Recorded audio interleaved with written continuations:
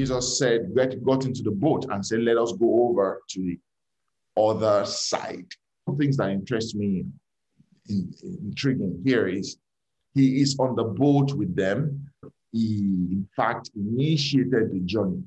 And the wind storm came while he is on board. One of the moments we ask ourselves the question in life is if we are going through storms, we ask ourselves if we are in the will of God. We ask ourselves if God is with us, if God is on board with me on this. Maybe God is not in this. Maybe God's not with us. Maybe this is not the will of God for our lives. The storm of Jonah is the kind of storm when you are outside or trying to get away from God's will and purpose. But this storm is the kind of storm that comes when you are right in the center of God's purpose and plan for your life. Jesus was on this boat, yet the storm came. First thing to realize is that the storm is not a sign that Jesus is not on board. The storm is not a sign that God is not in that journey. The storm is not a sign that you have been separated from his presence. The storm was not a sign that they were separate from him or they were separated from him and that his presence was not with them. And I hope this is blessing somebody already. The storm doesn't mean that God is not with you at all. Verse 23 says, the wind came and their boat was filled with water and they were at the risk of sinking or capsizing. And Jesus is with them. And don't forget that scripture where 1 John 5:4 says, whatsoever is born of God overcometh the world. Anything God births has the overcomer's DNA in it. God has never designed a plan that does not require faith to fulfill. This journey is born of God. And one thing I want to assure you, children of God, is that if you're a believer in Christ who has made Jesus their Lord and Savior, you are on board with Jesus. And Jesus is on board with you. The boat signifies the purpose and plan of God for your life. Just like I said, your calling could be your calling, your ministry, being in Christ Jesus, being called to be a believer in Christ. And if you've answered the call of God on your life in any of this category, you are on this boat. You're on the boat. But you're not alone on the boat. Jesus is also on the boat with you. And the fact that they're having to deal with the storm did not mean he was not on board. It's one thing to call you and send you on a mission and say, do this for me. When you finish, go to this place and do this for me. But in this case, he did not just call them to send them to somewhere. He called them to come on board with him. It's not your journey. It's not your mission. It's his. He called them to come on board where he was going, to the other side. And it's important to realize that this is not all about you. This is not all about you. My life, my purpose, my plans, my mission, my ambition. Glory to God. If we will realize that when we answer the call of God to be a believer in Christ, it is no longer our plan. It is no longer our journey. It is no longer our show. It has become his because we got on the boat on his invitation. Because they had no intention of going on that trip. It was totally his idea. Now they are in a storm because of a trip that he invited them to. That otherwise they would not have been in the storm. Sometimes we live our lives as though it was our idea to be created in the first place. As if it was our idea to be born where we were born. As if it was our idea to be in the family where we are, which part of the world we were born, where we were going to, whether we were going to be male or female, white or black. Which of those decisions did you make? So why should you regret a decision you didn't make, or why should you take the blame or the credit for it? The truth is, Jesus brought them on board. He's the sponsor of this trip. He's the director, he's the producer, he's the pilot, he's the captain of this trip. Now, understanding this is revelatory because it makes you live your life knowing that Jesus is on board with you. And it's not just that he's on board with you, you are on board on a trip he invited you to, and that your life was not your idea in the first place, and that his presence is with you as a believer in Christ, as a child of God. He said he would never leave nor forsake you. Secondly, it's important to realize that this journey is not a journey without a destination, not a journey without purpose. It was a journey to a specific destination. When he called them to himself and says, let us go to this place. Let us go to that particular place. God is not thinking of where to take you. He knows exactly where he is taking you to. He didn't say, let us sail to wherever the wind leads us. He had a specific destination in mind.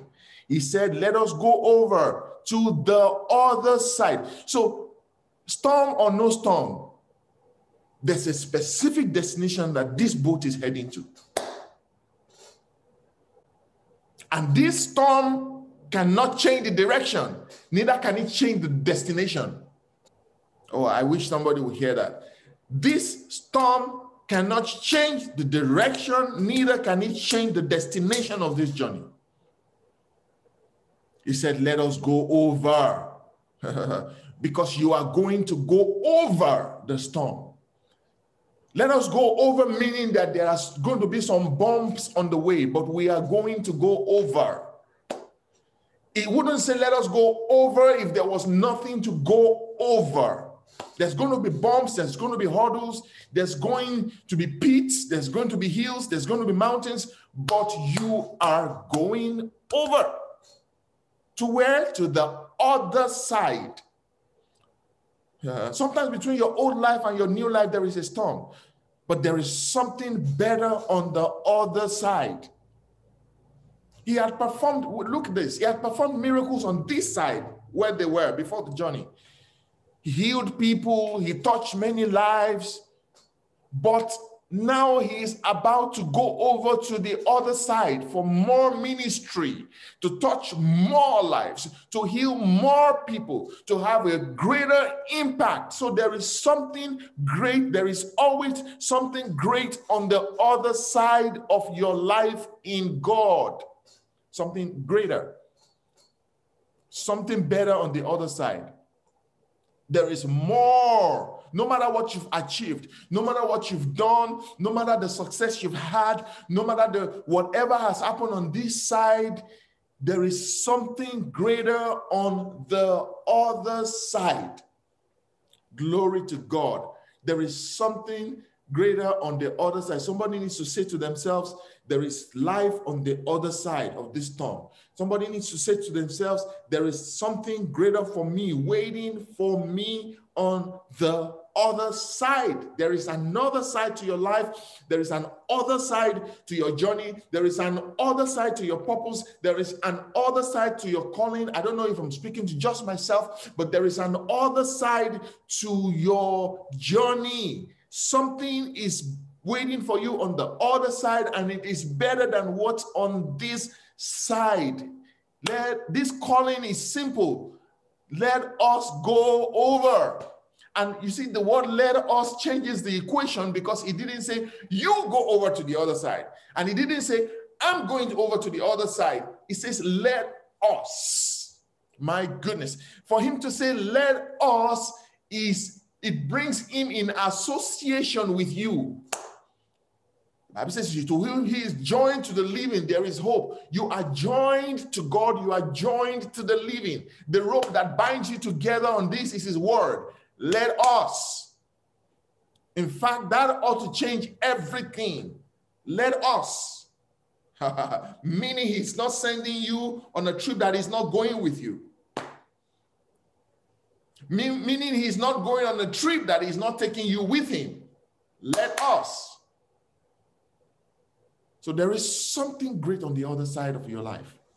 God is taking you somewhere. This journey is taking you somewhere, and there is greater things on the other side. So no matter the storms or the bumps, you will make it to the other side. Just don't quit. Don't give up. There is something greater on the other side. You have a purpose to fulfill on the other side. You have an assignment from God. You have a calling of God over your life, but it's waiting for you on the other side. Don't let the storm make you quit. How do I know? As soon as Jesus came off the boat on the other side, a demon-possessed guy comes up to him. This guy, nobody had been able to help him. He was a problem to the whole region, to the police, to the law enforcement. Anytime they chained him, he broke every chain. So they didn't know what to do with him.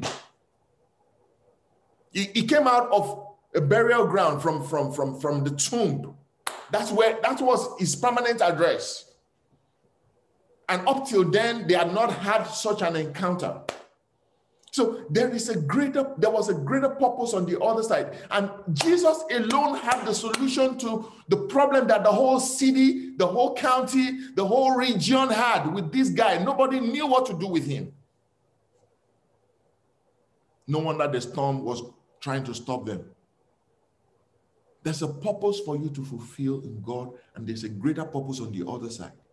You have a purpose to fulfill on the other side of every storm. Guess what? Every storm has the other side. It's like a principle. When you get on the other side, you look back, that's when you understand, wow, this was what this storm was all about. Because until they got to the other side, they did not know this man full of legions of devils and why God or why Jesus was taking them on this trip with them. Yes, they thought they were going to perish, but Jesus is in the same danger as they are in. As long as he could not perish then, they couldn't perish. His presence is the assurance they needed that they were going to make it through. God's presence is the assurance, the only assurance you need. His word is the only assurance you need as a child of God. Because the version of him that you have right now is his spirit and his word. And they are just as real as his physical presence. Why? He said, I send you, and when I'm gone, I will send you the spirit, an advocate. And that it is better that I go so that the Holy Spirit can come to you. It will guide you into all truth. It will leave you. I will never leave or forsake you. Now, why would Jesus promise a counterfeit version of himself? If he wasn't deceiving us, then the presence of the Holy Spirit is just as efficient, is just as powerful. The presence of the Word of God with us is just as powerful, is just as efficient, is just as potent as the physical presence of Jesus. Because he did not send us an inferior version of himself when he gave us the Holy Spirit. He didn't give us a less powerful, less potent, substandard version of him when he said it was better that I go. When he knew that he couldn't be everywhere physically at every time, but the presence of the Holy Spirit can be anywhere at any time, all over the world. That's why he said it was better that I leave, so that the ministry of the Holy Spirit can begin with you. Then you know you have me always, everywhere, no matter what, no matter where. His presence is the assurance they needed that they were going to make it through the storm. His presence is the assurance you need. You don't need any other thing. His presence, his word, is all you need to know that you are going to make it through the storm. This was not a storm where he walked on water to come to them. If he has to do that, he would. But in this storm, he is on board. In this storm, this time, Jesus is not going to show up walking on water.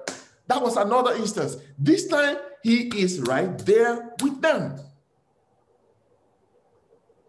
It's one thing for God to show up in the midst of a storm. It's another thing for him to be in the storm with you already. In fact, he started this journey in the first place. The Bible says, being confident of this very thing, that he which hath begun the good work in you is able to complete it until the day of Christ. And that scripture again says, whatsoever is born of God, whatsoever is born of God. 1 John 5:4. Be it your calling, your ministry, your life, whatsoever, my goodness, is whatsoever is born of God overcomes the world. You don't give birth to children who don't have your DNA. You don't give birth to something that is totally not connected to you in relationship with genes. My God. Whatsoever is born of God overcomes the world. And this is the victory that overcometh the world, even our faith. You see, when Jesus woke up, what did he do? What does he do? He speaks to the storm. He did not talk about the storm. He talked to the storm. We've got to speak to our storms, brothers and sisters. Sometimes you don't even need to speak to God about your storm. What you need to do is speak to the storm about your God. He's on board with you. What do you do when you are assured of his presence? What would you do if you knew that Jesus wakes up with you from your bed every morning, and that when you get in the car to go to the work, he's there with you? And that when you step through that door and open that door, he's opening with you. When you're taking your seat, he's sitting with you. When you're in that board meeting, he's there with you. When you're making that transaction, he's there with you. Sometimes you don't need to tell God the name of your storm. You need to tell your storm the name of your God. That he is Jehovah Rapha. It's Jehovah Elohim. It's Jehovah Jireh, my provider. The Jehovah El Shaddai, the all-breasted one. So storm, don't you think you are going to drown me? Because I have Jehovah the way maker with me. Don't you think you're going to take me down? I am an overcomer because I have got Jesus. I have got the presence of God with me. No matter how long this is going to take, I don't know. But I know that this is going to be over and I'm going to make it to the other side.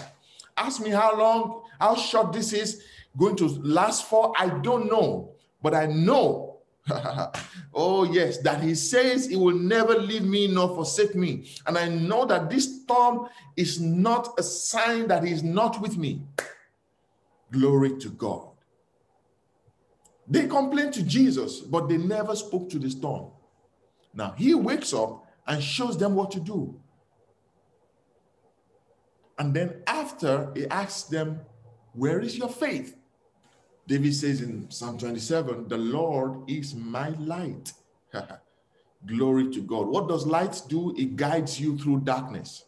When things are dark, it brings light. So you see, you are divinely illuminated in the midst of a dark situation. That's when you can have a revelation in the midst of a difficult situation. And glory to God. Even though the darkness is still there, the light makes you see in the midst of the darkness. It says, the Lord is my light and my salvation. Whom shall I fear? Of whom shall I be afraid? 2 Timothy 4:1-7, where we read before, says, for God has not given us the spirit of fear, but out of love and power and sound mind. This is the heritage of those who are in Christ Jesus, that we can have a sound mind in the middle of a crisis, that we can have a sound mind in the middle of a storm. Glory to God. That we can have a sound mind in the middle of a trial. Whether it be with our health, whether it be with our job, whether it be with our children, whether it be with our family, whether it be with our marriages, whether it be with our ministry, whether it be whatever it is, that we can have a sound mind. That what He's given us is such beautiful inheritance that He has authorized us to be anxious for nothing. That who told you not to be anxious? The one who has the authority to tell me not to be anxious, because He knows that He's got it all in control. So I can smile, I can laugh, I can dance, I can sing in the middle of a storm, because I was authorized by the Maker of heaven and earth. Whose authority is higher than that? Who gave you the license to sing and dance in the middle of that situation? The only one who has the authority to do so. Who gave you the license to smile in the midst of a difficult situation? The one who has the authority higher than any other. Overcoming faith, what we're talking about, is faith that comes when our mind is fixed on the truth that God is with us. The knowledge that God is with you empowers you. It emboldens you through any trial. It makes you knock on doors of solutions with boldness. And if you are denied, it makes you move on to the next one in boldness. It makes you move on to the next one and the next one and the next one, because you know that God is with you. Seeking for help without being timid, because you know God will open some door somewhere. If it's not here, if it doesn't happen now, it will happen eventually, it will be next one. But bottom line, fear not, because He's with you. In verse 3 of Psalm 27, David says, my heart will not fear. I think I'm going to read that Psalm 27. That's the last thing we do today. Yes. The Lord is my light and my salvation. That means my Savior, my deliverer. Not salvation of just your soul, that accepting Jesus Christ as your Lord and Savior. No, your salvation in any situation. It's because salvation means being saved. That means He will save you. Whom shall I fear? The Lord is the strength. If you read this scripture to yourself every day and it becomes your reality, this is more empowering than anything else you can think of. The Lord is the strength of my life. Of whom shall I be afraid? When you've got the Lord as the strength of your life, what is there, or who is there to be afraid of? Verse 2, when the wicked, even my enemies and my foes, came upon me to eat up my flesh, they stumbled and fell. Though an host should encamp against me. If anybody can say this David, he was at war. He fought 58 wars, 58 battles in his entire time as a king. That's not, many of us have only, our countries in our times have only had maybe 10 or 5 or something. He was constant, his life was constantly under threat. He knows what it means for the enemy to encamp you around and you don't have anywhere to go. He knows what it means to be surrounded. He knows what it means to come to your wit's end to have your back against the wall, and if God doesn't come through for you, you're finished. Verse 3, verse 2, when the enemy wicked came against my eyes, verse 3, though a host should encamp against me, my heart shall not fear. Though a war should rise against me, in this I will be confident. One thing have I desired of the Lord, that I will seek after, that I may dwell in the house of the Lord every day of my life, to behold the beauty of the Lord and inquire in his temple. He says the most important thing is to seek God and to be intimate with the Lord. He says that's all he's preoccupied with, and the rest is God's job. Then he says, why? For in the day of trouble, verse 5, in the time of trouble, he will hide me in his pavilion. In the secret of his tabernacle shall he hide me. He shall set me upon a rock, and now my head will be lifted up. And the secret is dwelling in his secret place. My head shall be lifted up above my enemies around about me.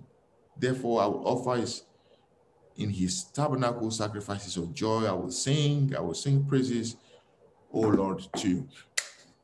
Bottom line, overcoming faith is one, it's only possible when our eyes are fixed on him, and that we understand that his presence is with us, and that he shall never leave nor forsake us. Not just knowledge that we're aware of that scripture, but that it becomes a reality that we live with each and every day of our lives. And that when our thoughts want to overwhelm us and take us in a different direction, we get back to that scripture. Because every scripture is like an ammunition that God has given you against the wiles of the enemy. You don't leave your gun or your bullet at home when you go to war. You take it with you. That's the same thing God has done for you. He has armed you with his word. So for every challenge, for every situation, we must be completely armed with the word of God. And when it seems like the enemy wants to overwhelm us with all kinds of wiles and storms, what do? We get back in the word of God. Thy word is a lamp unto my feet and a light unto my path. God bless you. I hope this has been a blessing to you today.